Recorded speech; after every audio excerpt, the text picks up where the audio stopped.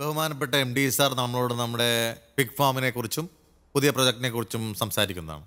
Sir, great വേ India എന്ന നമ്മുടെ company നാളെ ഇതുവരെ വളർച്ചയുടെ പാതയിലാണ്.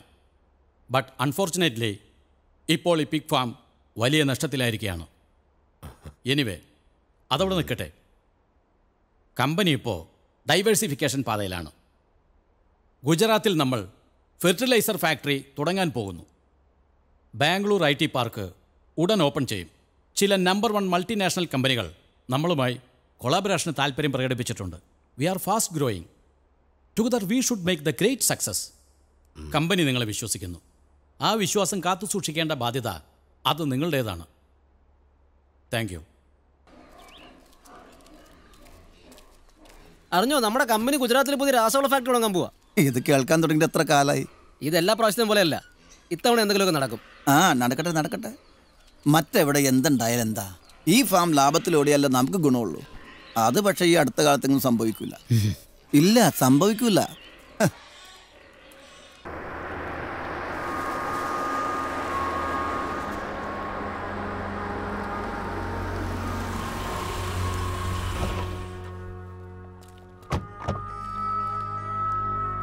Please.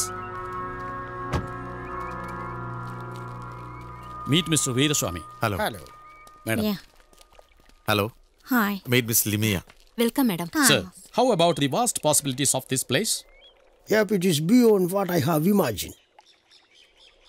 Ma'am, totally 150 hectares of land. In fact, it is more than that. Heavy rain throughout the year, hence there is no scarcity for water. Okay, got that. But And sir, meet Miss Limia. She is here for your assist and your complete help. oh yeah. Okay, sir. You can make a move. Take your own time. See you later. Okay. Please come. Yeah. Sir. Sir.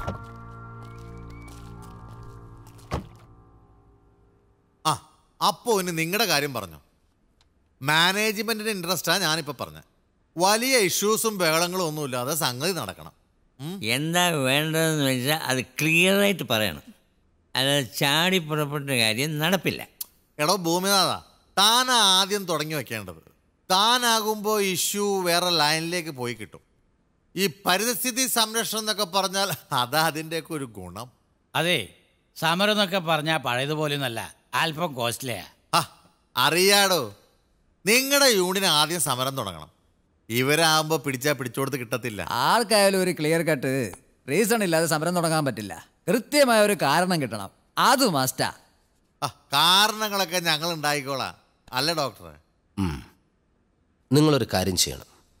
നമ്മുടെ ഈ പ്രോപ്പർട്ടിയിലെ 3-4 hectare സ്ഥലം പരിസ്ഥിതി ദുർബല പ്രദേശമാണെന്നുള്ള ഒരു report അങ്ങ് സെക്രട്ടേറിയറ്റിലുണ്ട്. അത് അവിടെ നിന്ന് നിങ്ങളൊന്ന് മുക്കണം. മിനിസ്റ്റർ ഒരു മൊഷടനാ, എങ്കിലും ഞാൻ ശ്രമിക്കാം. അല്പം ചിക്കിളി കൊടുത്ത് ഇറക്കേണ്ടി വരും. അതിനെന്താ, വേണ്ടത് ചെയ്യാടോ.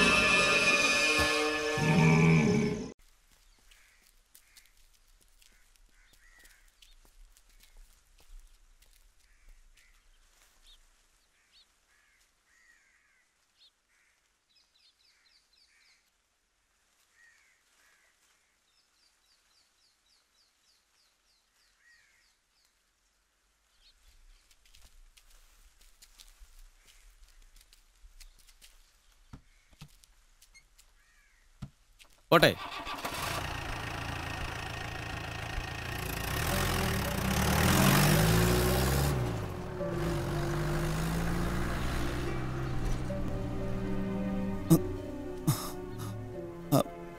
എൻ്റെ മണിക പോയി സാർ.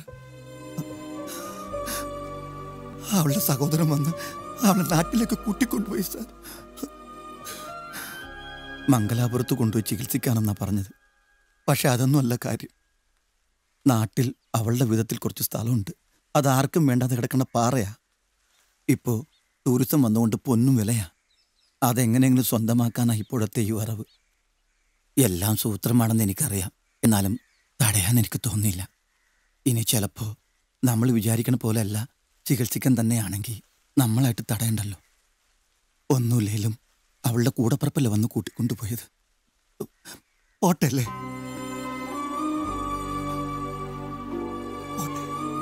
ഇതുപോലെ ഒരു നൈറ്റ് ഡ്യൂട്ടി സമയത്താണ് ഒരു നെടുനീള സാധനം വട്ടം കിടക്കണം ഞാൻ കണ്ടത്.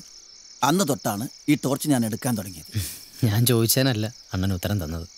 ഞാൻ കുറേ ശ്രമിച്ചതാ സാറേ, പക്ഷെ നിർത്താൻ പറ്റണ്ടേ. ഇപ്പോൾ ഒരു ആരെങ്കിലും അകത്ത് ചെല്ലാതെ ഉറങ്ങാൻ പറ്റില്ല. അതൊന്നും പറഞ്ഞിട്ട് കാര്യമില്ല.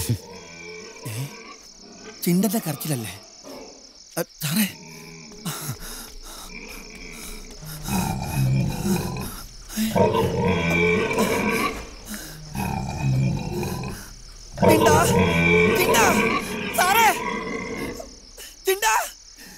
ചിണ്ടനെന്തോ പറ്റിട്ടുണ്ട്. അല്ല ഇവനിങ്ങനെ കരയില്ല. ഞാൻ പോയി ഡോക്ടറെ വിളിച്ചിട്ട് വരാം.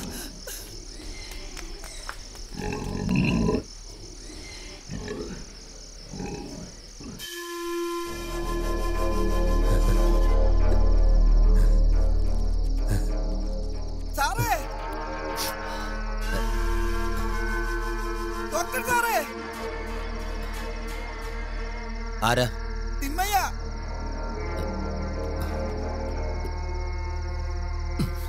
സാറേ, ഡോക്ടർ സാറേ, നമ്മുടെ ചിണ്ടന് സുഖമില്ല. അവനാകെ വെള്ളം പിടിച്ച മാതിരി. ഒന്നൊന്ന് നോക്കണം സാറേ. അതാണോ കാര്യം? കുഴപ്പമില്ല, താൻ പോയി കിടന്നുറങ്ങി. അയ്യോ പറ്റില്ല സാറേ, നമ്മളെ കാല് പിടിക്കാം. എങ്ങനെയെങ്കിലും വന്ന് നോക്കണം. ഓക്കെ ഓക്കെ ഓക്കെ, വാ വാ വാ, വേഗം വാ. വാ സാറേ. ചിണ്ട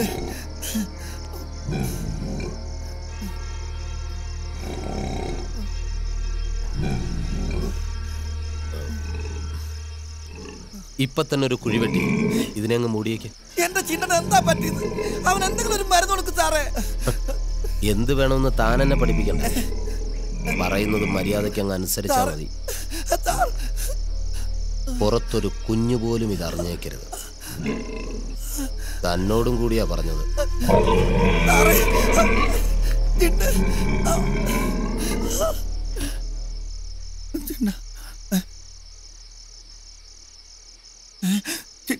ചിണ്ട ചിണ്ട